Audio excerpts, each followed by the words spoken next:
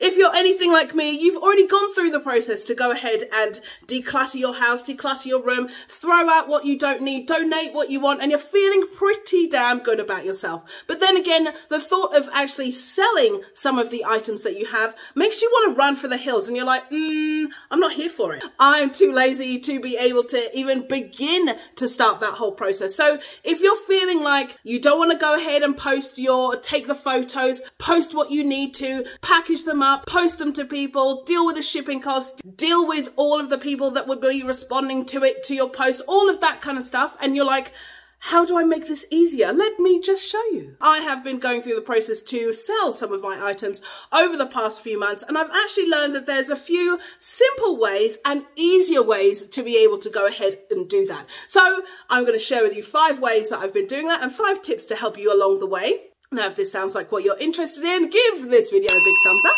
and let's get into it. Now, I want to show you a way to be able to sell your clutter without having to go about selling it on eBay, because it feels like eBay is the only place that you can sell. And to be honest, I haven't been on eBay since freaking 1996 or something. I haven't sold anything on there for the longest time, and I actually have no intention of doing so whatsoever, because even the thought of it is just too much. I just don't want to go through that whole process. I ain't got time. The first tip I want to get into is making sure that you're selling your items locally. I don't mean selling them so that you can post them internationally or post them and they can sell across the country. Great if you want to go ahead and do that, no problem. But for me, I don't want to have to deal with all the packing, shipping, calculating shipping costs, all of that stuff, posting it online and putting all those different components inside that you have to do inside of eBay, and I'm like, my God, saying on my PayPal account, it's just all of that makes me just want to run for the hills. And I don't want that.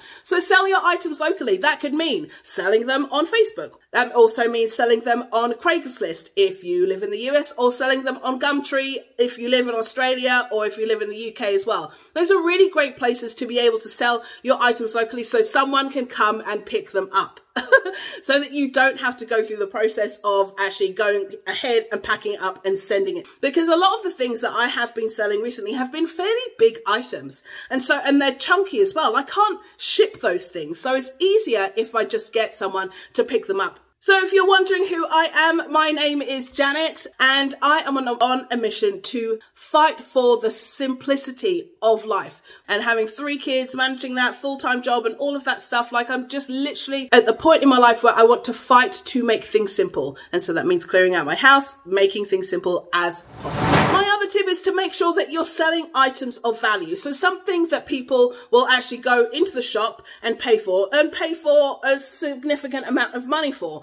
I found that even with some of the items I have listed at the moment, one of them being my son's spikes for his track running, and I found that even with that, like, they were fairly expensive. Like, they were expensive, but he grew out of them within 3 months. So and they're brand new. So really sell items that are items of value that people will actually pay for in the shop. Whether that's clothing or whether that's shoes or bags, accessories, and furniture that you have, make sure it's a value that someone will actually pay for it, and they can see that, oh, actually it's in good condition. I'm getting this at a good deal and a discounted rate. The next one is making sure that your descriptions are good. I've found that's helped a lot and really cut down on that whole messaging exchange when you're going through the process to sell your item. So for example, if someone is looking for a red table, this red table that I sold is a kids play table, picnic table. I put a really decent description, and at the very top I shared why this person might be looking for a table like this. Are you looking for a table to include in your playroom? Are you looking for a table for your kids to play on and in the picnic, have a picnic table outside? That kind of thing. Really, that first bit to share why that person is looking for it really pulls them in. Just like with anything, right? You're looking for something. You're looking for a pair of shoes. You found an amazing pair of blue shoes, and you're looking for a pair of shoes to go with an outfit that you've got, right? If that is the case and you are selling those shoes, make sure you put that at the top. Like, write it in a way that that person will understand. Like, hey, oh my goodness, she gets me. she's speaking to me right now. That's what I'm looking for. That's the reason why I clicked on this post. So that's a really good way to draw people in and to look at the description. Make sure as well, inside of that description, be as honest as possible. If it's got scuff marks, if it's got scratch marks, if it's got whatever it is, make sure that you include as much information in there as possible about the item. Then as well, make sure you put the details about whether they pick it up, no delivery, right? No delivery, pick up only, maybe if you want to, put the suburb or the area that you live in. Don't put your address, but actually put the suburb or the area that you live in where they'll potentially come and pick that up from. Include that inside of the description as well.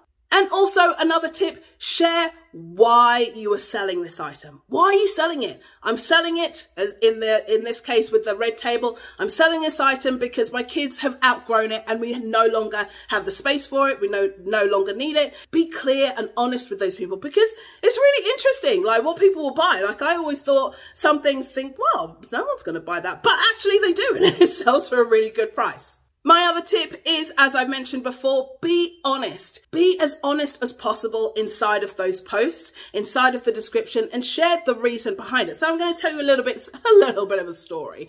So with these curtains that I had, when we moved into this house, probably about a year ago, and we bought this house, moved in, these were the curtains that were hanging in the dining room. Now, at first I saw them, I was like, they will do for the time being. And then a year later, then we went ahead and changed them. For someone, these are pretty good curtains, and they purchased and bought those curtains for about $400, which is like an obscene amount of money, and they're double lined as well. And I was like, someone will want this. I don't want them because they're ugly as hell, but I know that someone will absolutely love these, so I'm definitely going to go ahead and sell them. So I posted them up on Gumtree, and I got so many responses about them. I sold them for about $60 in the end, which is like nothing, but I just wanted them out, and I thought, hey, I can make a little bit of money on it. But the thing that I want to point out with the honesty point that I'm saying here is that there were stains on there were marks on there, and I put that all in the description so that person who is buying them knows what they're buying, and it cuts down on that whole email exchange. What are the curtains like? Do they have this? Do they have marks on them? Blah, blah, blah. All of that stuff. It's all cut out. They already know that. All the information is there. And when they come back with a stupid question, just like, oh, well, how long have you had them for? If you make sure that you put that in the description, like every single question that they will potentially ask, you put that in the description so that then you can just say, yep, all the details are in the description. Read it. Basically, and ask me stupid questions. It's in the description. The last one that I want to share with you as well is if you are selling clothes. Now, I'm going through the process to sell some of my clothing, and I shared in a previous video by decluttering my closet and some of the clothes that I'm selling, and I'm going through the process to do that. So I'm going to give you a little sneak peek here. I don't want to be taking photos of those clothes because there's a lot of them. I don't want to do that. So I'm actually going through the process to sell them via consignment. So while doing my research, there aren't that many stores here in where I live where I can literally go in and give them those items, and then they can give me money straight away for them. There's a little bit, it's not the same as in the US, and maybe some of the other videos that you may have seen online. It's actually a little bit different. So I've sent some of my items off to a consignment store, and one of them was already sold, woohoo, which I'm really excited about. And so they take all the photos, they do all of that stuff, and then they sell it on my behalf, and then I get 50% back of that. I'm here for it. I don't have to do anything else. I literally just take the items. If they're good enough, they'll take them and they'll do all of that and selling on my behalf. So then I don't have to do it, which is so much easier. So this is, as I said, my lazy guide to actually selling my items without having to stress myself out.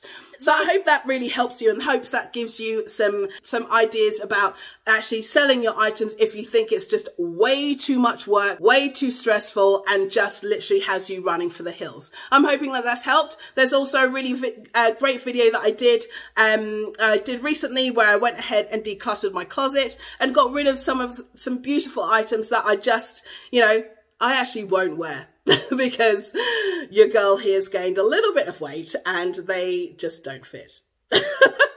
if you want to go ahead and check out that video, go ahead and follow this link here.